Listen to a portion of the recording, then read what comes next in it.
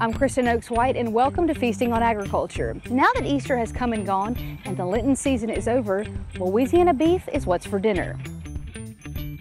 Feasting on Agriculture with Kristen White is brought to you by the Louisiana Crawfish Promotion and Research Board, Louisiana Crawfish, ask before you eat, and by the Louisiana Beef Industry Council, beef, it's what's for dinner, and by the Louisiana Rice Promotion Board, think rice.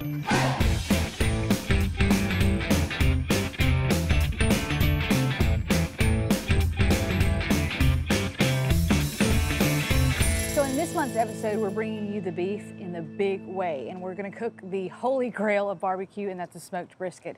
And to cook this perfect smoked brisket, we're enlisting the help of Mr. Jay Ducote, Louisiana's own celebrity chef.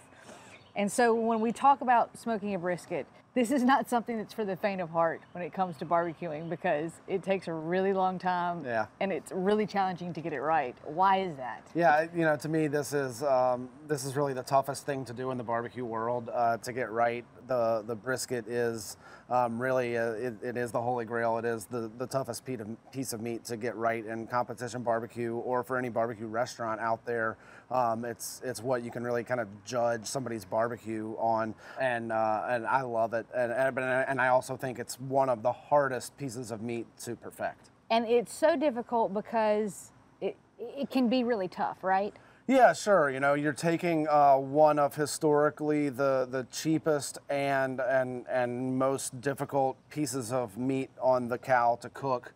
It is essentially two muscles coming together in the pectoral region of the front leg of the cow. It's a muscle group that does a lot of work. It's part of the muscle group that actually holds up the weight of the cow for its entire life. And so it's some of those working muscles that are really tough on the cow. And you have to cook it low and slow. You have to braise it or boil it or smoke it for a long time. You can't cook it like a steak, where you can just grill it hot and fast and still have it be super tender. See, I knew that you would know this because I grew up showing cattle, Angus cattle specifically, which is what this cut of meat is. And did you know that since cattle don't have a collarbone, that this muscle supports 60% of their weight? Wow. Sounds like you already knew that, but I found that little piece of trivia and I thought it was interesting. Would not have known 60%, but obviously, yeah, it's a lot. It's a lot. And it explains why it's so tough. Yeah, absolutely. I love dealing with the whole brisket, the whole Packer brisket, which is where you do have the two muscles coming together. Right. So you can kind of see that this area here, and where you have the taller piece of the brisket and just like the obviously larger chunk, and where it comes more to a point is the point side of the brisket. Right. And then where it's flatter and where it kind of lays out flatter is the flat side of the brisket. So the flat here, and you can kind of see on the end that's one muscle.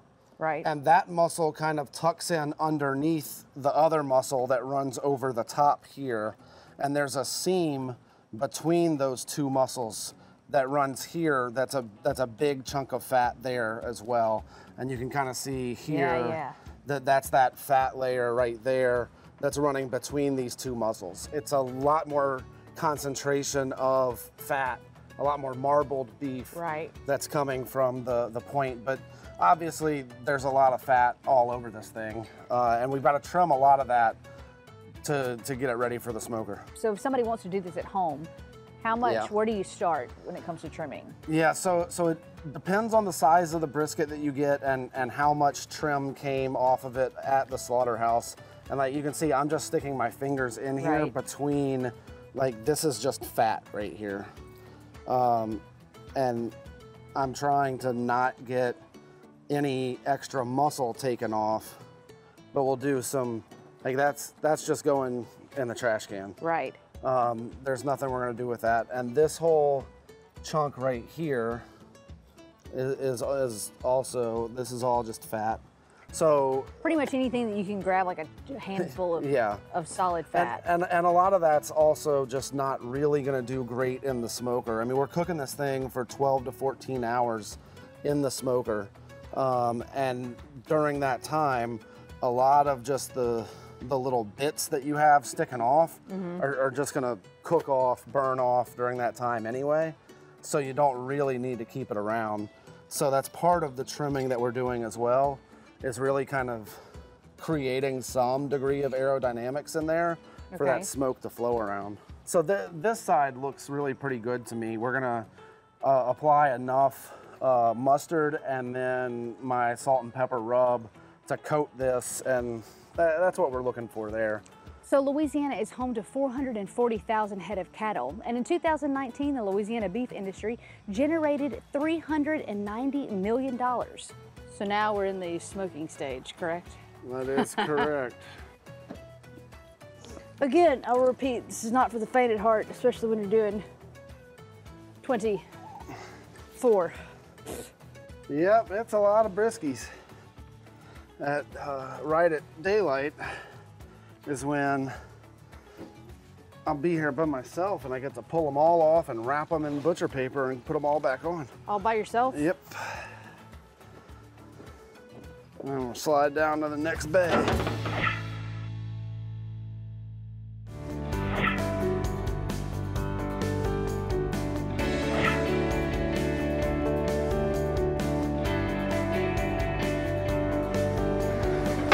So Jay is famous across Baton Rouge and the state of Louisiana, and actually across the country, for being a pretty awesome chef.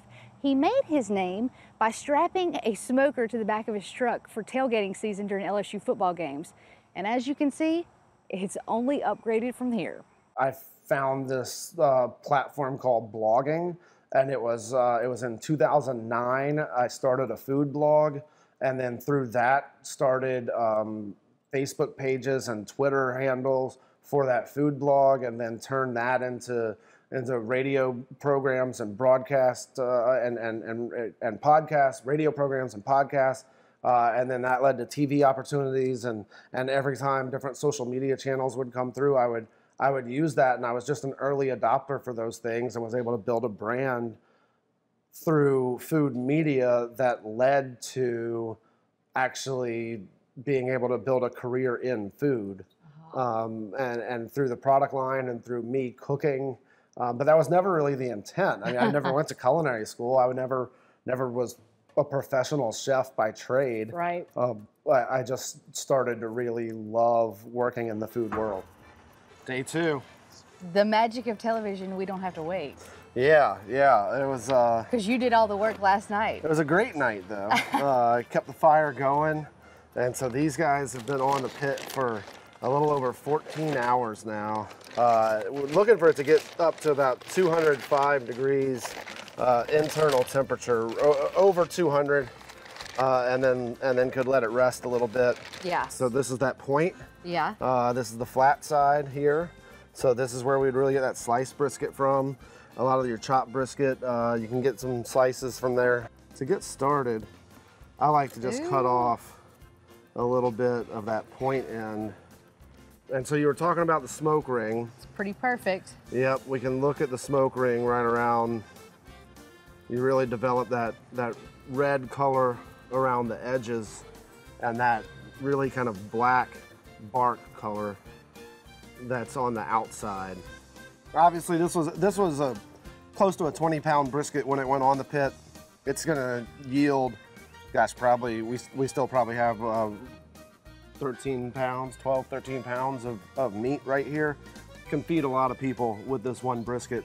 So if you're just doing one in the backyard, get a whole family together, have fun. Well, I'm assuming that you had one extra for me that I can take home. Because if you don't, I'm just gonna stay here and eat it.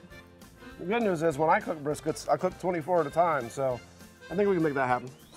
Well, it is absolutely perfect, Jay. I know it was a long night, but it was certainly worth it, and I know that everybody that's going to pick it up today is going to be really happy.